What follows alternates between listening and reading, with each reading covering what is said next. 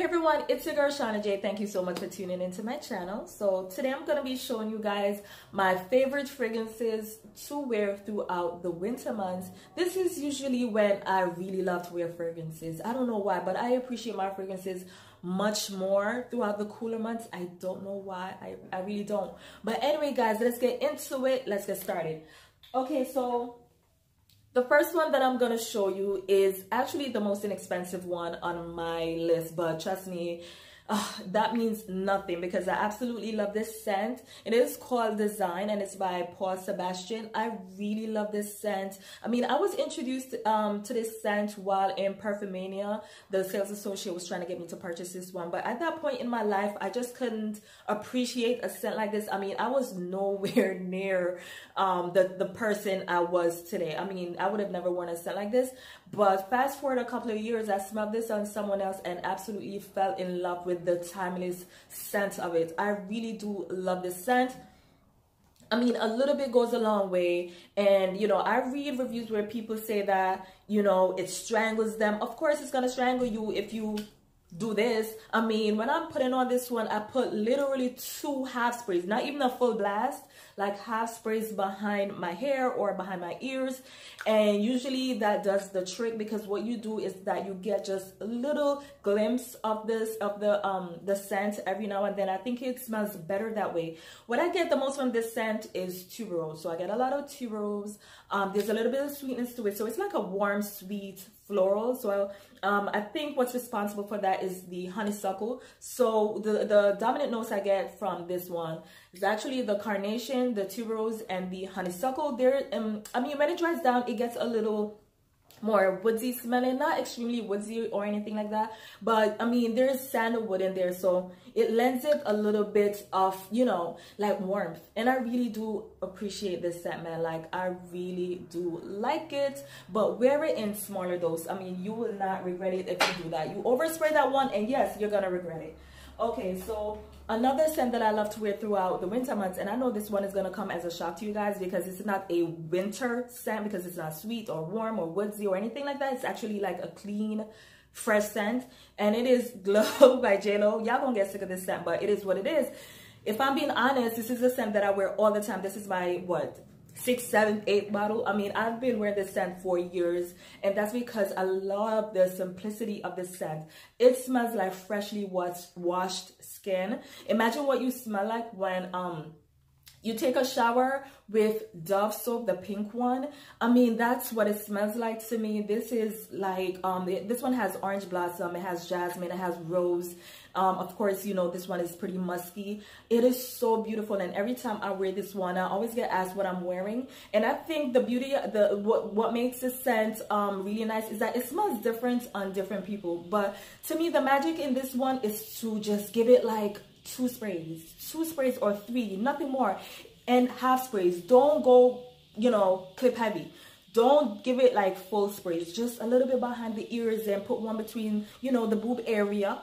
I mean, to me, this is when it smells amazing. When I hear people complaining about this one that it's too strong, or it's just it strangles them, or it's overpowering, that tells me that you're overspraying the scent. I mean, to me, the best thing to do when you're gonna test a scent is to smell the nozzle. If the smell coming from the nozzle is pretty strong, I mean, that's usually the first hint that it's a strong scent and you should go easy on the trigger. You know what I mean? So this one, if you want to smell clean and soapy, if you know, you don't want to have something that smells fussy or make you feel miserable or overpowered, try this one. I absolutely love it.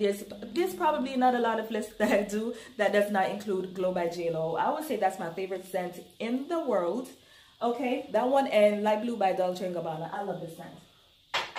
Okay, so the next one that I'm gonna show you is one that's a little new to my collection, and I've been really enjoying it. I got it when it was a little warmer, but I kind of like put it back in my closet to sit down for times like this one when it's colder outside. And this one is called White.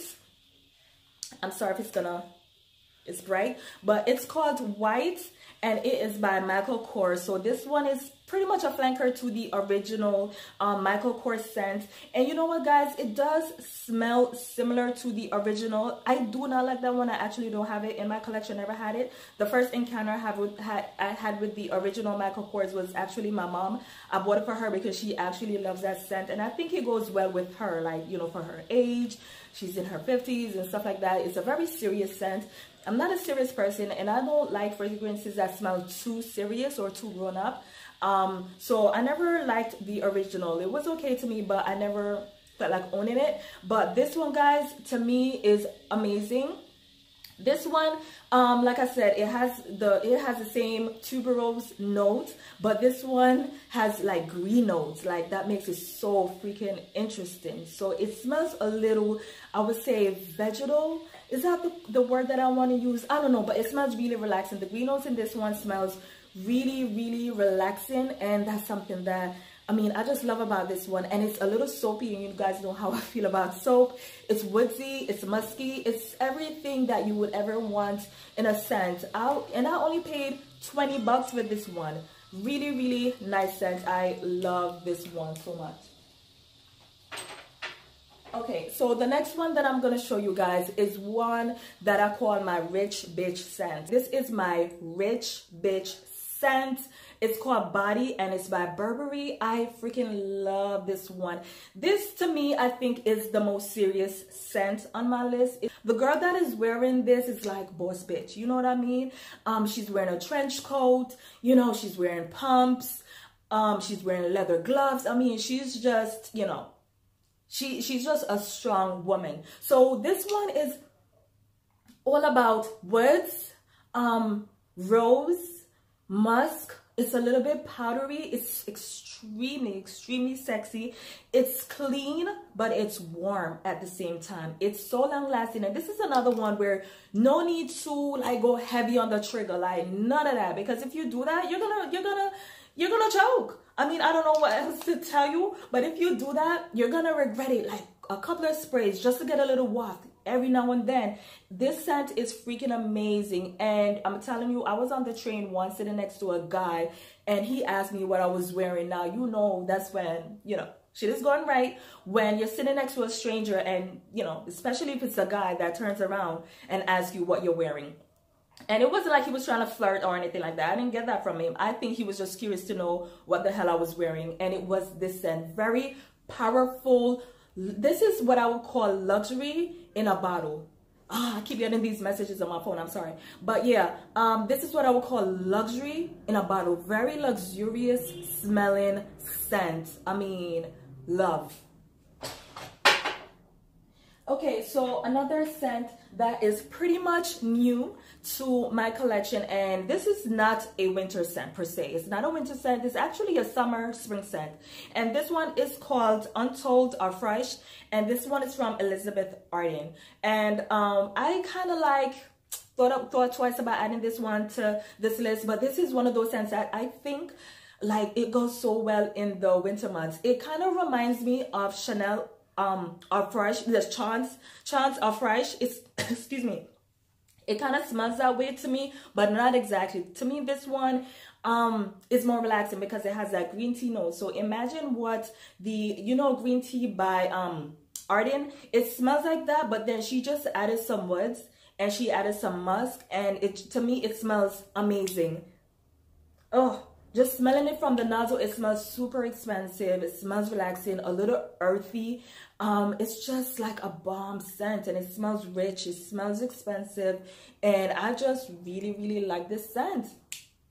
The only thing I remember about this scent, the reason why I don't wear it as often is because I feel as though it does not last that long. You know what I mean? You have to walk with this bottle, and you may have to give yourself a couple of sprays throughout the day. But regardless, guys, it smells amazing. And if you want to smell expensive and clean and fresh, with a little touch of, you know, earthiness, I mean, this one is perfect.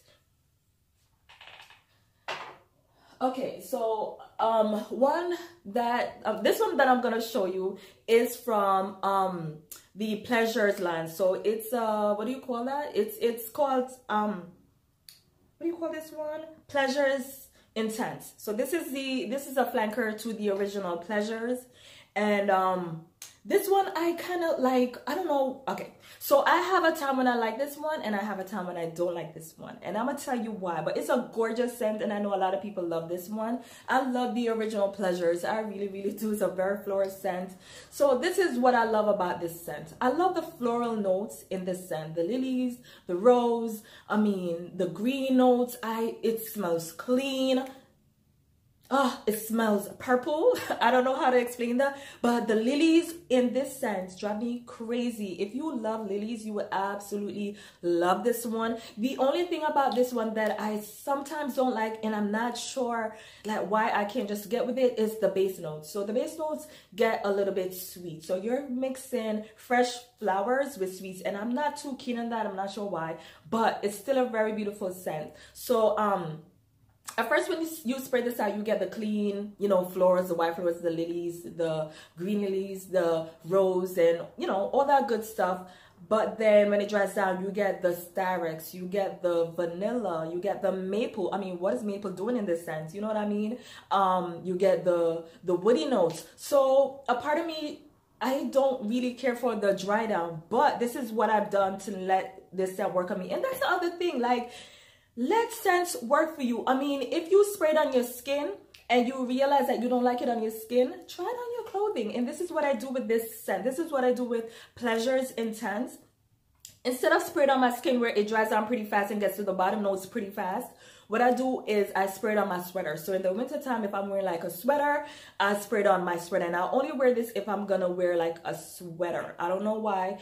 And I spray it on my clothing, and what happens is the top and mid notes, they stay around. The floor notes, it sticks around much longer, and it takes, sometimes the bottom notes just does not even show up when I do that. So sometimes that's what you have to do, play around with your fragrances. Sometimes, you know, you may smell a scent on someone and you're like, why doesn't it smell that way in me? But you don't know the placement of that person's scent. Maybe they sprayed in their hair, maybe they sprayed on their sweater. So it's gonna smell different depending on the placement of your spray. You know what I mean? Okay, so another scent that I love to wear throughout the winter months, and this one always makes a lot of my list too because I really love it. This one is called L'Eau Daisy by Issey Miyake, and this one is the EDT. They have the EDP version, but I do prefer the EDT because I think there's more floral. It's more floral, and you know, you guys know how much I love my floral scents. But yeah, so this one, there's so much going on with this scent, but it's so well put together. Like, it's not a messy scent, like it's not all over the place, but there's so much going on, and there's just layers to this scent that I absolutely love. This is a scent though, I would say, you know, you love it or you hate it. And this is another one where you have to be strategic with how you spray this one. Less is more. Do not put this one on clothes, put this one on your skin. I'm telling you, it smells better on your skin. So to me, this one is very floral, so it's a white floral. There's a lot of green notes in this one. It's very aquatic, it's extremely salty. So if you don't like salty fragrances, you're not gonna like this one. It's a little woodsy, it's musky, so it is everything in a freaking bottle. The projection on this one is amazing. I mean, the way this one performs is like, I can't even tell you guys how well this one performs. It's right next to Glow by JLo. You have to shower these off, and when you spray them in between your boob area, oh my god, the smell that comes up to your nose, amazing. I love this scent. I'll always love this scent. I'm running a little low, but now that it's a winter time, I'm pretty sure I'm gonna go through this. It smells so amazing. Okay, so another one that's very new to my collection, and I know I'm gonna enjoy this one now that it's cooler. I've already started to wear it, is Fleur Musk, and this one is by Narciso Rodriguez, and this one is a flanker to the original Narciso Rodriguez for her. So we all know that this scent is a musky scent, but this one to me, I never liked any of the other flankers. I know everybody has their own flanker that they like. This happens to be the flanker for me because I think it's the most floral. So I think the musk kind of takes a back seat, and the flowers, I guess, hence the word fleur in the name of the scent. I mean, it comes to the forefront. I really do appreciate the floral notes in this one. This one is all about pink flower. I think they say that there's pink flowers, but I don't really get that pretty pink type of scent. What I get is like a green scent. I keep saying that, and I can't be the only one that is smelling green. It's like a scent you could touch. It's like a very earthy, earth toned. I see green and brown when I smell this scent.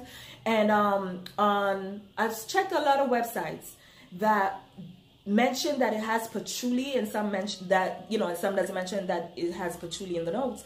I smell patchouli. It makes sense. When I saw patchouli, I was like, yeah, of course, there's patchouli in the scent, because I get a lot of the amber woods and the patchouli. The floral notes I do get, but I think the ones that has the strongest personality in the scent, the notes that has the strongest personality is actually the earthy tones, the patchouli, the woods. You know, I smell that amber. I mean, it smells clean though. Like the patchouli is a clean, you know, like it's a clean patchouli, and I really do. It's earthy, but it's clean at the same time. Y'all gotta smell this for yourselves, and I mean, and tell me what y'all think. But yeah, I really do like this scent. And this is another one. Spray it moderately. Like, yo, don't go crazy with this one. I remember when I first smelled this one, a girl next to me that worked by my job, she wore this one. Oh, I'm hot. I'm getting too excited. But anyway, so when I smelled this one, what I was smelling was hints of the scent. And I was glad she didn't overspray, because it could be a little much. She strategically sprayed this one. I knew that because I could smell it every now and then when the breeze would blow or something like that. I would smell her scent, and I mean, it's just a gorgeous scent. Like I said, it tantalizes your senses, and it makes you you're captivated, and you want to know what it is. And this, to me, it smells expensive. Like, forget it, which it is. Okay, so I believe I only have one more scent on my list. It's not a new release or anything like that, but it's one that I love to wear throughout the winter months, and it is called 212. And this one is the classic. I know a lot of people would think for me to put 212 Sexy on this list, because that was more of a warm vanilla musky green scent, but I actually prefer to wear this one in the winter months.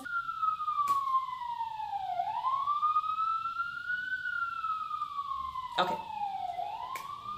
Anyway, so it's one of those scents that smells really serious. I can't even imagine anyone wearing this out of the office. It's such an office scent. Like, I see a woman like dressed in like a white button-down shirt, you know, black skirt, black pumps.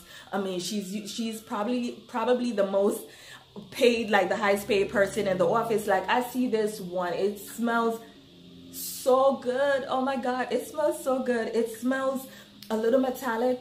You know, it smells floral. I could smell the white flowers, but this one has this kind of strange personality, where it makes you think of a woman with power. You know what I mean? It's a hard scent. Believe me, it's a hard scent to describe, because it's not something you smell every single day. It's just like a really nice, unique, expensive white floral, but it's a little like, you know, metallic. I know that sounds weird, but trust me, it's good. Anyway, guys, so that's it for me. Let me know what fragrances you're wearing now that it's cooler outside. I mean, I like to know, because when I go to my comments, I'm taking notes, and I want to know. You guys see me do that all the time. I'm always in my comment section. You know what I mean? But anyway, let me know what you guys are wearing. Let me know what you think about my list, and let me know if you think it's weird to be fond of winter fragrances that are clean and fresh, woodsy, musky, rather than the sweet, intense, in your face kind of scents. Because what I find with those kind of scents, they're cool, but I work in an office, you know what I mean? And I have to be mindful of what I wear around people. I mean, the pink sugars and all that thing, you know, those are good, you know, but I work in an office, and usually that's where I wear most of my fragrances. So when I'm buying a perfume, I think about if it's gonna go with my outfits, if it's gonna go with my environment, if it's gonna, you know, be something that's acceptable to wear in the office, you know, if it's not gonna bother people, all that stuff. So yeah, so okay guys, so that's it for me. I am burning up. It's hot in my house. Anyway guys, so that's it for me. Yeah, so leave your comment, like this video. Bye.